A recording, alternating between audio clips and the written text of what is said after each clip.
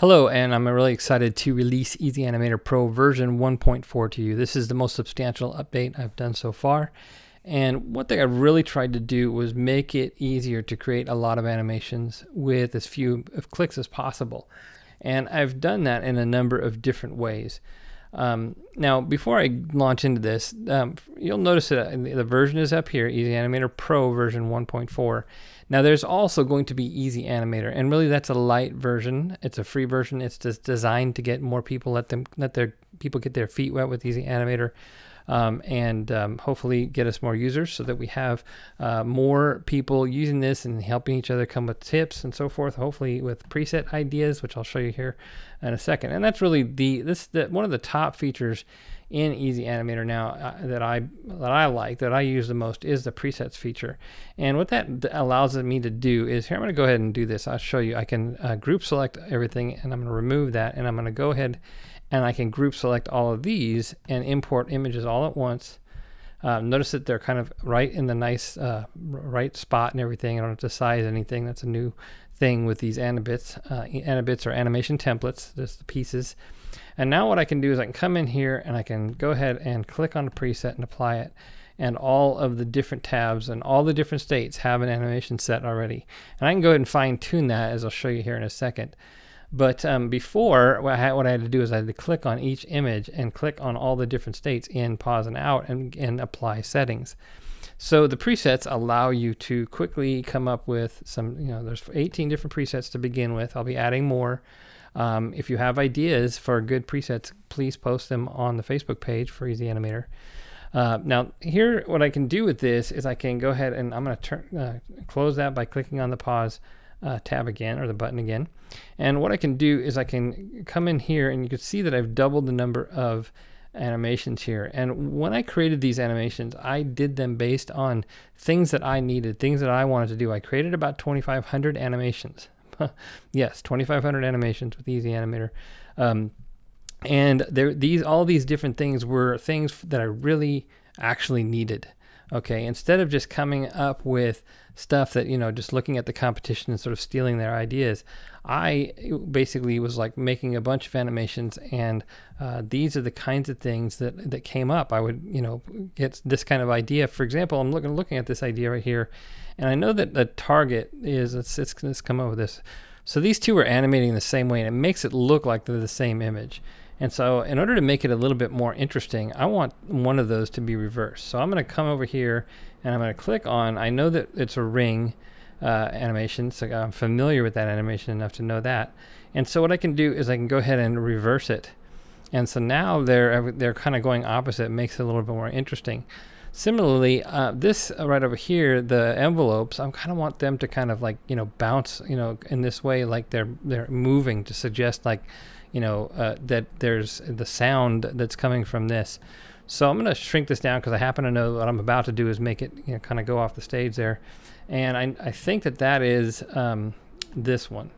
And I'm just going to confirm it by clicking on glitch. And sure enough, that's what it is. And so I'm going to come back to the median there. And actually what I want to do is I'm going to have that go to the top right.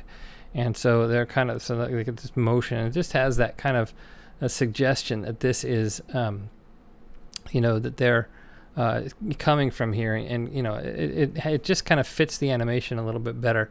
If you don't agree, you can do something else. But the point is that I started with something where it already kind of had a lot of perfectly good animation, and with a few clicks I can fine tune it to whatever I like. Now, I wanted to show you a few more features here. There is a randomized feature here, and so you can come up with random ideas, and sometimes this can be really fun, and sometimes it can be very funky. But, that is there for you, so you can have some fun with that. Also, if I say I wanted to have something where I only wanted to have the in-between animation, I didn't want it in and out, and so that's now easy. When I can go ahead and go on the in or out tab and turn all off. And now I have just the animation in the middle. And of course, if I want to reverse that, I can turn them back all on. And then this all pause none allows me to take the middle animation and go ahead and set that to all of them at once to being none. So I only have an in, a pause, and then an out. So these are nice little shortcuts that allow you to do make multiple settings all at one time. Now, these are also like that. So what this is let's say I wanted to have everything kind of whirl in at once, for example. So I can click on the I/O, and that's going to be both for in and out. And I can click on whirl in and a different direction, and I can even do rotate or whatever I want to do. And notice that it applies to all images.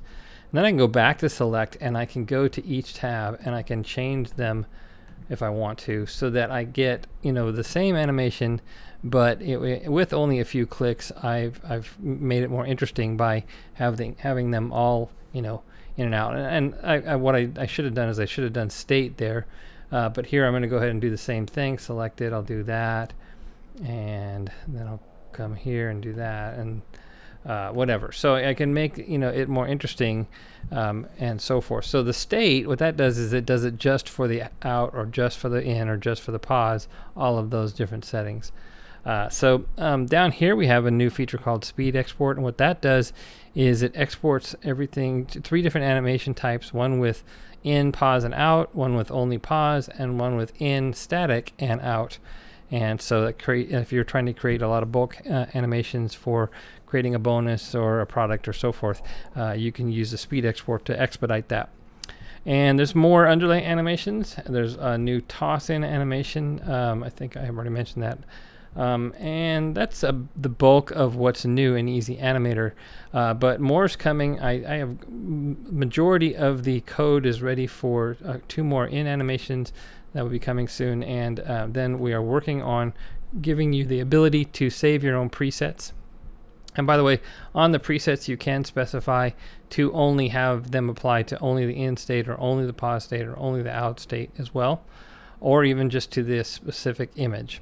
And so those are options for you as well. So I hope you have a lot of fun with Easy Animator Pro. I think you'll find that it is now easy to create really cool animations at only a few clicks of a button.